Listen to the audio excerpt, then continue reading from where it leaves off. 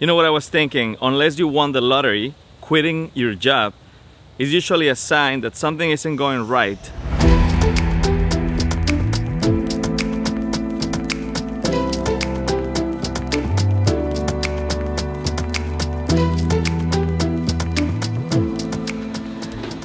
Being a gigging musician is actually a really cool job. There's no doubt about it.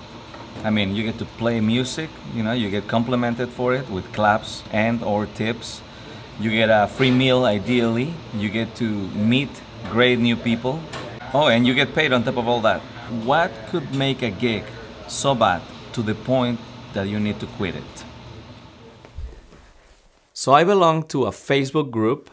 It's for musicians, basically musicians in my area. And we get to talk to each other about our experiences at venues and gigs. And it's a great way to look after each other. But basically I saw this post of someone talking about their gig and how much they hate it. This person was saying, I can't play at this gig anymore. I'm done with it. I could say this is like the worst feeling for a working musician, having to be mad or angry every time you think about going to certain venue or place. And one of the commenters on this post said something like, you know what, you should quit bitching about, pardon my language, about playing at that venue, and you should be happy that you have the gig. I totally disagree with that. As a self-employed, as a musician, you get to choose who you work for and where you play. If you are a musician that feels like that is your only venue where you can play, that is your only choice, you either suck or you live in a town that is very limited of gigs, and maybe you should consider moving if that's all you do, if that's your main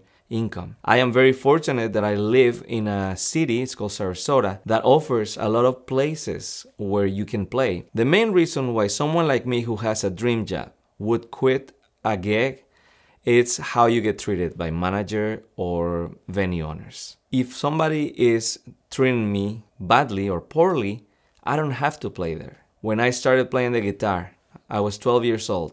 I got so passionate at guitar, and I never said to myself, wow, this can be such a good source of money. Never did I think of money. It was until I was 17 when I realized that I had enough repertoire where I could actually make it a job. So don't forget the main reason why you play. Throughout my years living in this area, I have made friends. I've gotten very good advice from just talking to my friends. One of them, a musician who I wanted to invite to be on this video, but he's unavailable. But he said something to me that kind of stayed with me.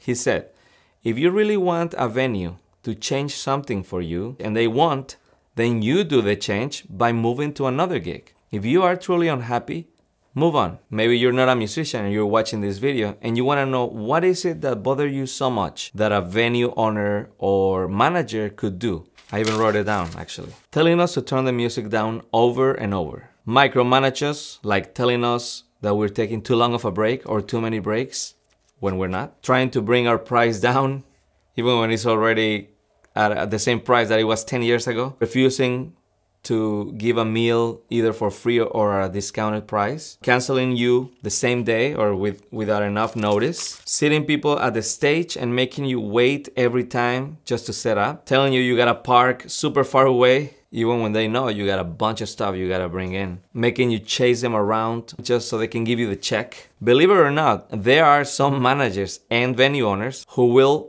actually do a lot of these things on the same night, bunch of these things combined. You don't really need to put up with this stuff because there should be other options. If you don't have any other options, maybe you should change professions. Let me tell you something, before you quit a gig, try to talk it out. And when you talk about it, try to be calm. If you have been mistreated for a while at a gig and you finally voice your concern, it's very easy to get all fired up, you know, to get all kind of agitated and the adrenaline rush and all that. So my advice to you is try to control it, adult to adult, face to face, calmly, politely, professionally. You will get the stubborn honor, you're not gonna tell me what to do. That's why there is a perfect opportunity for you to find new horizons. I have another friend who was very bothered at a place and he was able to talk to the owner and things changed for him, turn around. 180 degrees, I was gonna say 360, but that would have taken him to the same place. He got the respect he was looking for. And that is my advice, if you want to call it advice. I don't know. I've just been doing this for a long time, and this is what I can share with you from personal experience, and I hope it is helpful to you if you're a musician. If you're not a musician, I hope you're entertained by this, because, you know, I'm an entertainer. That's what I do. Be good. Subscribe if you want more videos like this. Goodbye.